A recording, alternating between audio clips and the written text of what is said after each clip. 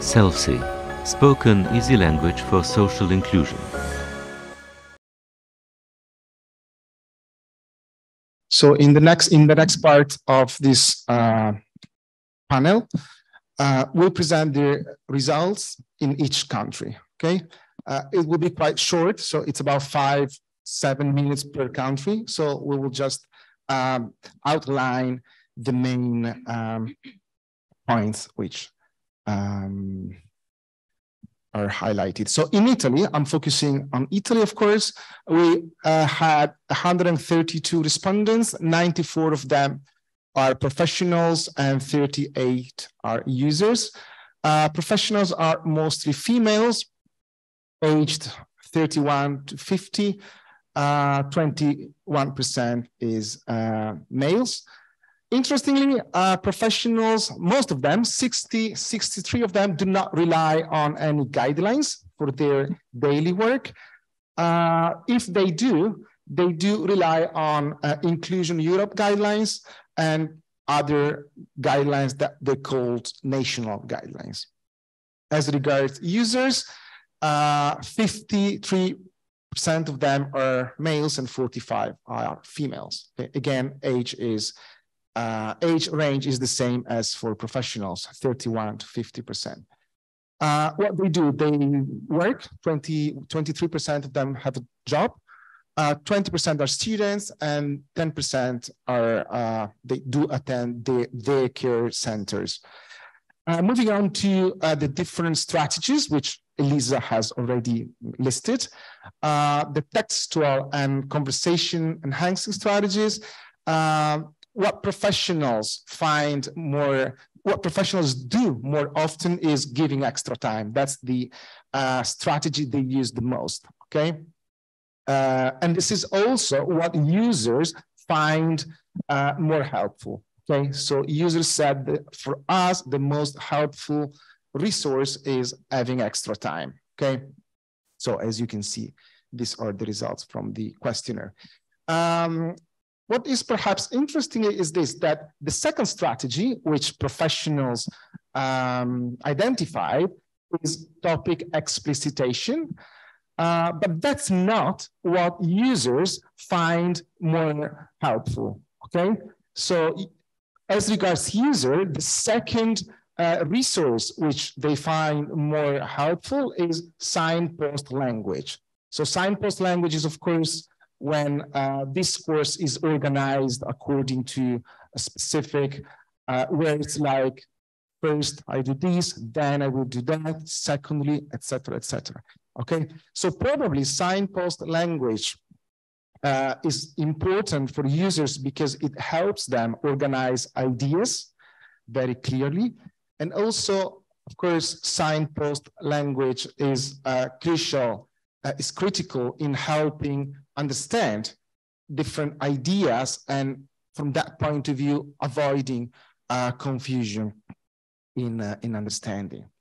As regards linguistic strategies, what professionals find useful is using active constructions and not passive constructions, okay? They find it useful to have a relationship with the users, calling them by name, for example, and also using positive constructions and not negative constructions, okay? So the same idea is construed by means of positive sentences and not negative ones, okay? What professionals do not use is metaphors, similes, and they do not like using many repetitions, okay? I guess this is quite understandable because metaphors and similes are a form of figurative language, of course, which requires more cognitive effort to be elaborated. As regards users find it very helpful to have words explained. They like examples. They like standard language versus non-standard language, okay? Even though, and I just wanted to report this, a user said, I find it very helpful when they use the Triestino dialect. probably because Triestino dialect is his or her first language, of course. So, of course, this is about not using other non-standard languages, okay? Users also do not like foreign words, okay? They do not find it helpful, technical or difficult words and words that are too vague. As regards listener engaging strategies, which are, of course, non-linguistic strategies in this case, professionals very often find it useful to ask for feedback, to give feedback, to indicate interest in what the users are saying, and to use familiarizers. Whereas, and this is also something different that emerged in the users' answers, users, as regards listener engaging strategies, find it very helpful when humor is used, okay? So having them laugh, okay? Humor, direct questions, and also anecdotes, okay? So anecdotes is, again, probably to do with humor in some ways, or with personal involvement from the professional. I would say that all these resources which users find helpful have a high interpersonal potential. Okay, so again, the importance of interpersonal. Very, very quickly, other strategies that professionals seem to use a lot are long pauses, as Elisa was saying, articulating words very clearly, using body language, okay? They also find it very important to use body language, so in terms of gestures, eye contact, as Elisa was saying, facial expressions, etc. Professionals do not use louder voice for highlighting specific important words. Whereas as regards users, again, poses, word articulation, and again, gestures. So this, in this case, both users and professionals agree on this type of resources. Yeah, just a couple of open questions, and this is my very last slide. One user said, giving me a handshake, making me feel important can be helpful for understanding. So again, the role of interpersonal. Being close to the person who's speaking, being close.